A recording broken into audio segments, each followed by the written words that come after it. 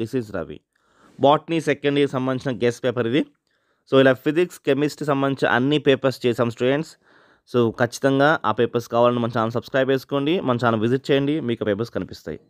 And ఈ video కూడా like చేయండి స్టూడెంట్స్, అండ్ ఈ వీడియో మీ ఫ్రెండ్స్ కూడా షేర్ చేయండి. సో గెస్ట్ పేపర్ ఇది. సో ఫస్ట్ ప్రిఫరెన్స్ దీనికి ఇవ్వండి స్టూడెంట్స్, దాని తర్వాత వేరే క్వశ్చన్స్కి ప్రిఫరెన్స్ ఇవ్వండి. సో దీంట్లో మనకి ఫస్ట్ సెక్షన్ చూస్తే మనకి 20 మార్క్స్ మనకి వస్తాయి. దానికి కానీ మనకి 10 క్వశ్చన్స్ అనేవి మనం అటెండ్ చేయాలి, చాయిస్ అయితే ఉండదు. సో ఈ 10 క్వశ్చన్స్ అటెండ్ చేస్తే మనకి 20 మార్క్స్ అయితే వస్తాయి కదా. సో ఖచ్చితంగా మీరు ప్రికాషన్స్ తీసుకోవాల్సిన చాప్టర్స్ ఏంటంటే ఇవి. సో యాజ్ పర్ ఇప్పుడు వెయిటేజ్ వైజ్గా ఇచ్చిన క్వశ్చన్స్ ఇవి. So define hydroponics and what is plasmid and what is it significance. So hydroponics అంటే ఇట్స్ టైప్ ఆఫ్ హార్టికల్చర్ అది. సో అది ఏంటంటే మనకి ప్లాంట్స్ అనేవి వాటర్ బేస్ మీద మనకి గ్రో చేస్తారు. నాట్ లైక్ ఏ సాయిల్ నుంచి న్యూట్రిషన్స్ కాకుండా వాటర్ నుంచి తీసుకునేవి, దానే హైడ్రోఫోనిక్స్ అంటాం. ఇలా మీకు ప్రతిదీ క్వశ్చన్ ఎక్స్ప్లెయిన్ చేస్తాం, నెక్స్ట్ వీడియోస్లో ఎక్స్ప్లెయిన్ చేస్తాం. మీరు సబ్స్క్రైబ్ చేసుకుంటేనే మీకు ఆ వీడియోస్ రీచ్ అవుతాయి, లేకపోతే మీకు రీచ్ అవ్వవు స్టూడెంట్స్, మైండ్లో పెట్టుకోండి. So what is plasmid and what is it significance అంటే, ప్లాస్మిడ్ అనేది చిన్న ఒక సర్కులర్ డిఎన్ఏ అది మనం బ్యాక్టీరియాలో కనిపిస్తుంది మనకి. సో దాని సిగ్నిఫికెన్స్ మీరు రాయాల్సి ఉంటుంది. So డిస్టింగ్విషన్ between the ఎపో enzyme and co factor కోసం రాయాలి, డిఫరెన్సెస్ రాయాలి. సో డిఫరెన్సెస్ రాసిన తర్వాత ఒకవేళ రేపొద్దున మీకు ఎపో ఎంజైమ్ కోసం అడిగితే మాత్రంకి ఆ డిఫరెన్సెస్ సంబంధించిన ఎపో ఎంజైమ్ రాస్తే సరిపోతుంది. లేదా కో ఫ్యాక్టర్ కోసం అడిగితే ఒకవేళ కో ఫ్యాక్టర్ కోసం రాసుకోవచ్చు. సో ఇలా డిఫరెన్సెస్ సంబంధించిన ఆన్సర్స్ని మీరు డిఫరెన్సెస్ చదువుకోవాలి. ఒకవేళ సపరేట్గా అడిగితే కూడా అదే మ్యాటర్ని సపరేట్ మ్యాటర్ని రాసుకున్నా మీకు మార్క్స్ వచ్చేస్తాయి. మీ టెక్స్ట్ బుక్లో ఉన్నట్టుగానే లేకపోతే మాకు వర్క్ బుక్లో ఉన్నట్టుగానే ఎగ్జాక్ట్ రాస్తే మార్క్స్ వస్తాయని మాత్రం పెట్టుకోకండి. ఓకే, మీరు ఆ ఒక ఏదైతే ఉందో డెఫినేషన్స్ కానీ లేకపోతే ఆ ఫార్మాట్ కానీ కరెక్ట్గా ఫాలో అవ్వండి. సో కరెక్ట్గా మీరు రాయండి, ఖచ్చితంగా మీకు మార్క్స్ అనేవి వస్తాయి. Okay, so who propose the chromosome theory of inheritance and next question what are the apoplast and సిమ్ప్లాస్ట్ అని. సో మీరు ఈ ఆన్సర్స్ అనేవి ఖచ్చితంగా డయాగ్రామ్స్ మెన్షన్ చేయాలి. బాటనీ, జువాలజీ సంబంధించిన ఫిజిక్స్ కూడా, కెమిస్ట్రీ కూడా డయాగ్రామ్స్ ఉంటే డయాగ్రామ్స్ డ్రా ది డయాగ్రామ్స్ అని మనం అడగడు.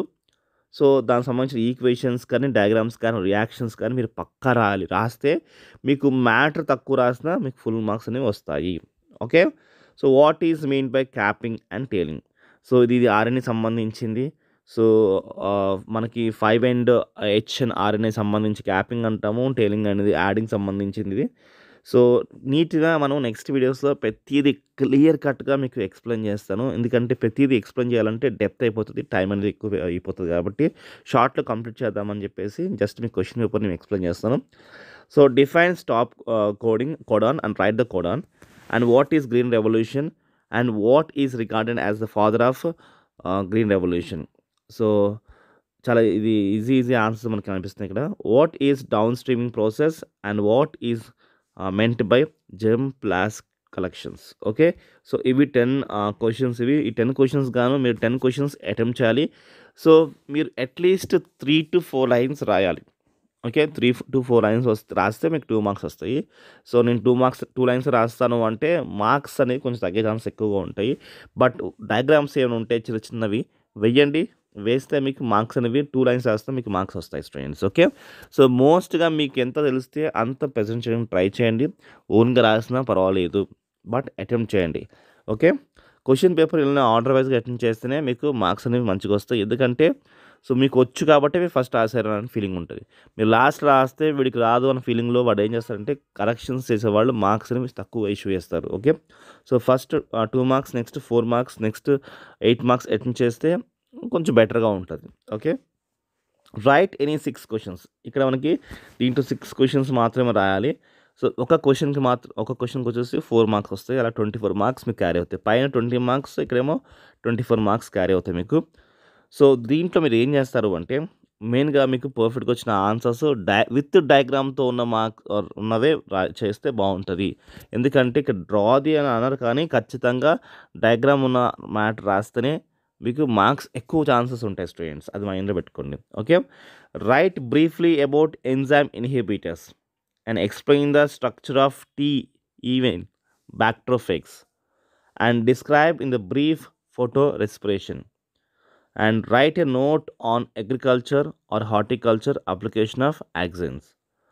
And explain the 15th question, explain incomplete dominance with an example. Mention the advantages of selecting A P plant for experiment by Mendel. And what are the difference between the DNA and RNA? And write in a brief how the plant synthesizes amino acids. So ఇవి questions. అయితే ఇక్కడ చూడండి, మనకి difference between the DNA RNA ఇచ్చాడు. ఒకవేళ మీకు తర్వాత question DNA కోసం కూడా అడగవచ్చు సపరేట్గా, ఆర్ఎన్ఏ కోసం కూడా అడగచ్చు. సో డిఫరెన్సెస్ చదువుకుంటే మీరు డిఎన్ఏ సంబంధించిన మ్యాటర్ రాసి డిఎన్ఏ డయాగ్రామ్ మధ్యలో వేయండి, పక్కన సైడ్కి వేయకండి, మధ్యలో వేయండి. సో అప్పుడు కొంచెం ఆన్సర్లు ఎంత కనిపిస్తాయి, మార్క్స్ అనేవి కొంచెం ఎక్కువ వస్తాయి.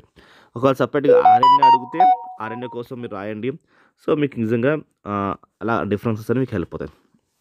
అండ్ మెండలీస్ అడ్వాంటేజ్ పీ ప్లాన్ కోసం అడిగితే మీకు పీ ప్లాన్ కోసం తెలిస్తే మీరు రాయండి. సో ఇక్కడ మీకు మార్క్స్ అనేవి ఈజీగా వస్తాయి.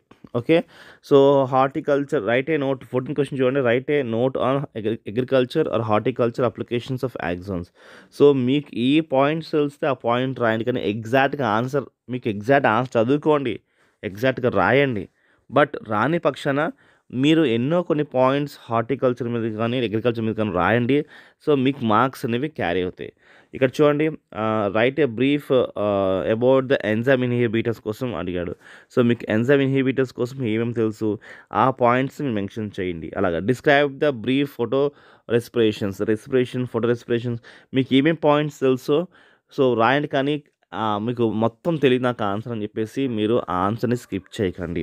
ఓకే, సో ట్రై టు మీకు ఎన్ని పాయింట్స్ వస్తే అన్ని పాయింట్స్ మీరు రాయడం ట్రై చేయండి. మార్క్స్ అనేవి మీకు గెయిన్ చేయడం ట్రై చేయండి, మా సజెషన్స్ మాత్రానికి. ఓకే, పేపర్ అటెంప్టింగ్ అనేది సపరేట్ స్కిల్, అది కూడా కలిపి చెప్తున్నాం ఈ వీడియోస్లో. ఎందుకంటే చాలామందికి ఏంటంటే ఆన్సర్ ఎగ్జాక్ట్గా వస్తుంది రాస్తారు, కొంతమంది నాకు సరిగ్గా రాదు అని రాయడం మానేస్తారు. సరిగ్గా రాయడం మానేసే కన్నా మీరు ఏమి రాయకుండా కన్నా ఏదో రాస్తే బెస్ట్ కదా. సో అది మైండ్లో పెట్టుకోండి. ఓకే, ఆ లెసన్ సంబంధించినవి ఎంతో కొంత వేరే టాపిక్ అయినా సో దానికి రిలేటెడ్ ఉన్న టాపిక్ రాయండి. వేరే టాపిక్ మొత్తం different topic రాయకండి.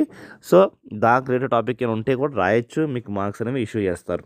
Okay, so third వచ్చేసి మనకి సెక్షన్ సి, మనకి 16 మార్క్స్ అనేవి వస్తుంది. దీనిలోంచి 2 క్వశ్చన్స్ రాయాలి.